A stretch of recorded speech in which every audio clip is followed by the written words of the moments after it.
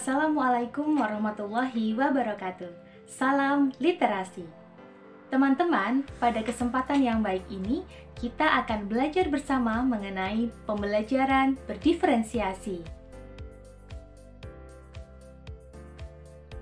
Pembelajaran berdiferensiasi adalah usaha untuk menyesuaikan pembelajaran di kelas sesuai dengan kebutuhan peserta didik. Pembelajaran berdiferensiasi merupakan pembelajaran yang memberikan keleluasaan kepada peserta didik dan mengakomodir kebutuhan peserta didik. Hal ini diharapkan agar peserta didik dapat mengembangkan potensi yang ada dalam dirinya sesuai dengan kesiapan belajar, minat, dan profil belajar pada peserta didik yang berbeda-beda. Unsur-unsur pembelajaran berdiferensiasi. Yang pertama, konten atau isi. Guru melakukan modifikasi yang berkaitan dengan apa yang akan dipelajari peserta didik di dalam kelas. Namun, guru perlu memperhatikan kebutuhan belajar peserta didik. Strategi pembelajaran berdiferensiasi konten memiliki aspek kesiapan belajar peserta didik, minat, dan profil pelajar. Yang kedua, proses. Diferensiasi pada proses. Peserta didik mendapatkan informasi tentang pembelajaran yang baru dan mendapatkan cara belajar yang sesuai dengan kebutuhan mereka. Yang ketiga adalah produk. Diferensiasi pada produk berupa hasil dari tugas pembelajaran untuk mendapatkan hasil belajar yang baik pada peserta didik. Tugas dan penilaian dibuat secara beragam, namun masih mengacu pada tujuan pembelajaran yang sama. Yang keempat, lingkungan belajar. Lingkungan belajar merupakan kondisi yang berasal dari luar yang dapat berpengaruh terhadap peserta didik. Lingkungan yang nyaman dan kondusif tentu saja akan membuat peserta didik lebih fokus. Oleh karena itu, kondisi lingkungan belajar mendukung pembelajaran yang berdiferensiasi.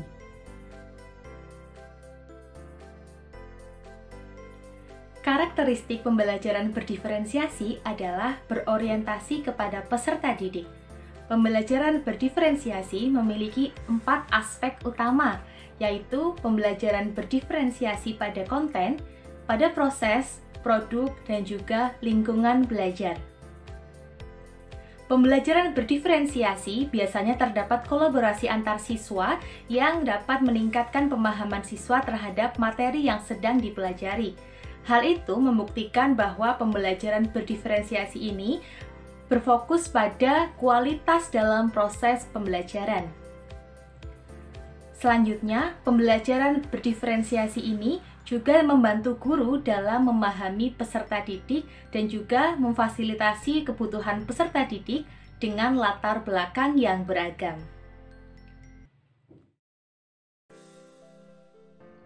Setiap siswa memiliki keberagamannya masing-masing dalam memahami materi.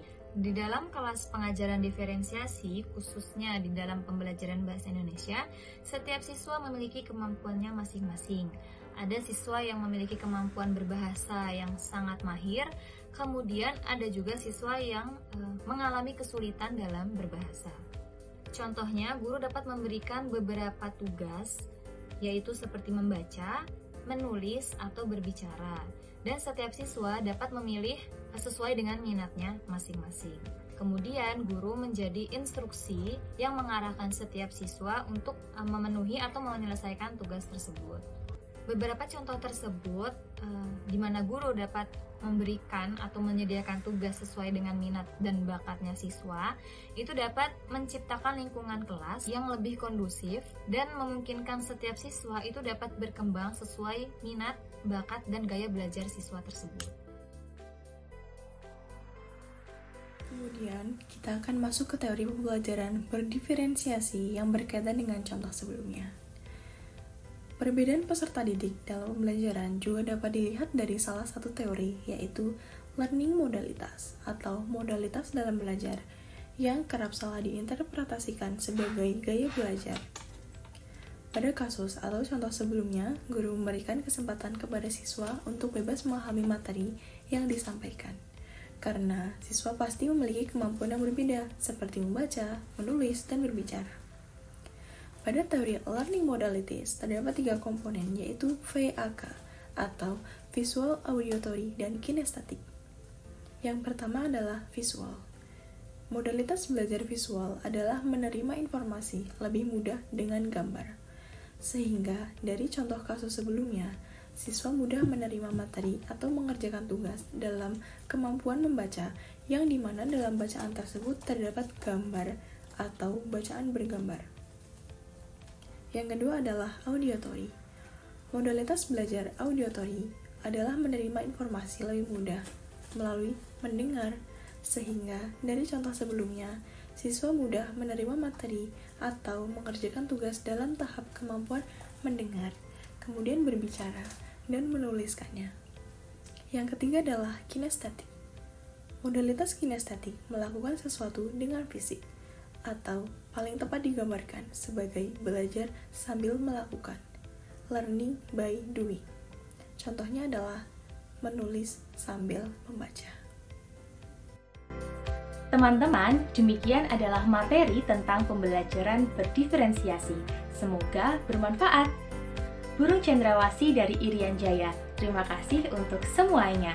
Wassalamualaikum warahmatullahi wabarakatuh.